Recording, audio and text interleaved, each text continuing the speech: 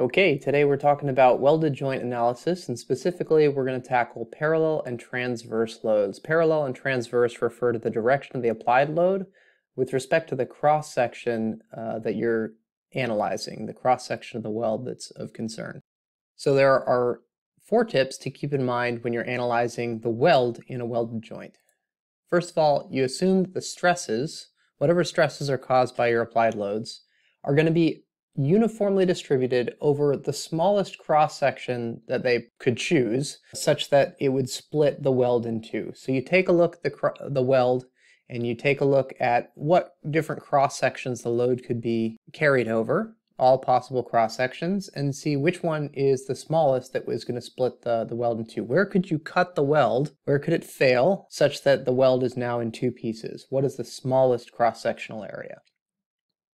Guiding principle number 1. Number 2, we pretend that the stresses in fillet welds are always shear stresses. So normally for a butt weld, if your applied load, if the surface normal of that smallest cross section that you determined from step 1 is in the same direction of the applied load, then it's a normal stress. If it's perpendicular to the applied load, then it's a shear stress. But we pretend that the stresses in fillet welds are always going to be shear stresses, regardless of whether the load is actually in the direction, is actually parallel to the surface normal that we're considering. Kind of weird, but that's how it is. And then you need to keep these 2 things in mind for design. You need to keep your normal stresses less than 0.6 times the yield strength, 60% of the yield strength of the weld material, and the shear stresses need to be less than 30% of the ultimate tensile strength of the weld material. So let's apply that with an example. Here's our example. I've got a lot of information on the screen. I'll take you through it. So this is a side view of our part. We've got 2 pieces of steel that are butted up against each other. And here's a top view of the same thing. The thickness of the steel is H, and we'll define what H is in a second. It's going to be 1/4 inch in both of our problems. And the width of the strip is 2 inches in both of our problems. We could have an applied load F that's a kind of tensile load that's pulling this apart like that. We could also have an applied load V, which is pulling up on this side and down on this side, equal and opposite. And we have a welding symbol here that tells us that this here means that we are going to have a square groove in order to fill with the weld material. So when we're all done, the weld is going to look something like, got it on the top and the bottom. So this refers to the arrow side. So this symbol, whatever goes here, is going to mean that we're going to weld this part, and then the top refers to the other side above the reference line, means that we're going to weld from the bottom as well. So these should be roughly equal. And the tail tells us that we're going to be welding with an E6011 welding rod. And here's a chart that tells us a little bit about what electrodes mean. So the E stands for electrode. The 70 in this example stands for tensile strength in KSI. The 60 here is the tensile strength in KSI. This is the ultimate tensile strength, not the yield strength. The yield strength is between 0.8 and 0.9 times the ultimate tensile strength. So you can use 0.8 for design purposes, and then if it satisfies your criterion, great. If not, maybe you should take a look at the chart and find out exactly what the yield strength is. This 1 here means the position that you're allowed to weld it in, and it has to do with the viscosity and the stickiness, how fast it cools. If you're welding overhead, then you don't want the molten metal to be dripping down on you or down on the rest of the work. It needs to stay there. So certain welding rods are more appropriate for vertical welding than others. Many of them that we'll use in the shops at Bray are 601 type, so that they can be used in any position. But there are some with a 2 in this position here that are only for flat and horizontal use. And then the last digit is for the type of coating and the current that you can use with it. So there's a bunch of different types of coatings with different properties and the types of currents that are acceptable with them. So those don't come up in analysis. These last 2 digits aren't really important to the analysis. These first 2 are. So this tells us that we have a approximate tensile strength of 60 KSI. And we can look up more specifically what the properties of the 60 series of electrodes are. Actually, 62 KSI tensile strength, and the yield strength is around 50. And so 50 is about 0.8 of 62, as I mentioned before. And so the first question is this safe? Is this design safe if F is 20 kips and V is 0 kips? So we have none of this force here, and we have 20 kips on this force. If not, what welding rod should we use? So this is an analysis problem combined with a design problem. So let's start with the analysis portion. Let's apply our principles. Now, first of all, the first one said, stresses are assumed to be uniformly distributed over the smallest cross-section. So the weld is occurring in this area. So I'll draw it as though it were like a perfect weld.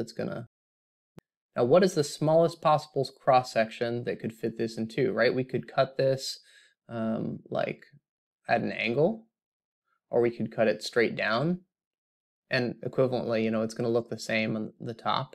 We can cut it at different angles. The worst case is when we've got, a perfectly straight down vertical here and also vertical on this one. Any other cross section that we choose to cut this thing in two is going to be bigger surface area. So our worst case is simply where the area, the cross-sectional area that we're separating, is h times w, the width times the height. So in our case here, the area that we're concerned with and that we'll be analyzing, area is, the magnitude is h times w. The direction of it is also important. We'll study that in a second, but h is 0.25 and w is 2 inches, so that is 0.5 inches squared total that we have. Now what's the direction of that? The surface normal of that area that we just created is in this direction, or the opposite. It's in this direction in this view. And that is parallel with the F here. So if the direction of the surface normal that we're considering is parallel to the applied load F, then we're going to have a normal stress. That is what it means to have a normal stress, because the load is normal to the surface. Okay, so what is our second tip? Well, is this a butt weld or a fillet weld? It is a butt weld, so the bit about fillet weld stresses always being shear stresses is not important to us right now. The third tip was that normal stresses should be less than 0.6 of the yield strength. So we need to keep, this is our design criterion for safe welds, sigma is less than or equal to 0.6 times the yield strength of the material. Now this already includes a safety factor. Actually, that's explained right here, so you can also look at table 9.4 in the book as the primary source of this information. It says that tension in a butt weld, also simple compression in a butt weld, permissible stress is 0.6 times the yield strength. And it already has a safety factor built in. We don't have to add an additional safety factor. We could, but we don't have to, because the safety factor is already 1.67. So where does this 0.6 come from? How do you get that from the safety factor? Well, if we were designing with our own safety factor, we would say that n times sigma is less than or equal to sy. And we're saying that it's rearranged in this form. Sigma is less than or equal to sy over n. So what does n have to be such that that's satisfied? Well, it's 1 over 0.6. And 1 over 0.6 is equal to 1.67. Okay, so that's where the 0.6 comes from. It's from applying a safety factor of 1.67. All right, let's find out whether this is satisfied for the joint we're considering here.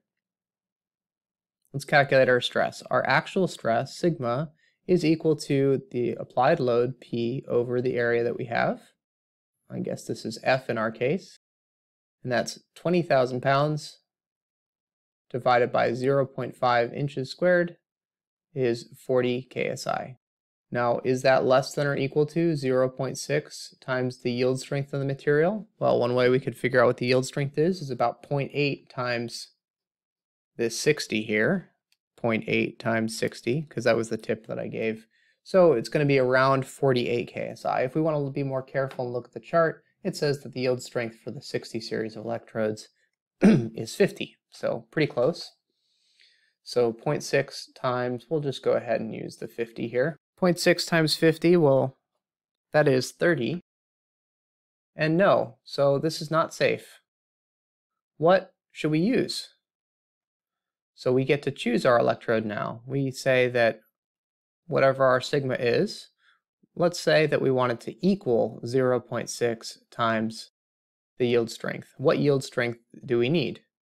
So Sy is equal to sigma divided by 0.6, and our actual stress is 40 ksi divided by 0.6, and it tells us 66.67. So we're going to need something with a yield strength that's greater than that. So we can look at our chart and we could say, all right, the yield strength doesn't get above, okay, so it looks like the E80 is going to work, and that's just a little bit hair above what our required yield strength is. So yes, we could use the E80 series of electrodes. Okay, second problem. Is it safe if F now is going to be 0 kips and V is 15 kips and the same dimensions? If not, what welding rod should we use? All right, with V is equal to 15 kips, let's take a look at whether that's a normal or a shear stress, right? So in this case, the forces V are acting perpendicular to the cross-section, the minimum cross-section that could split this weld apart into two pieces. It's perpendicular to it, and so we have a shear stress here.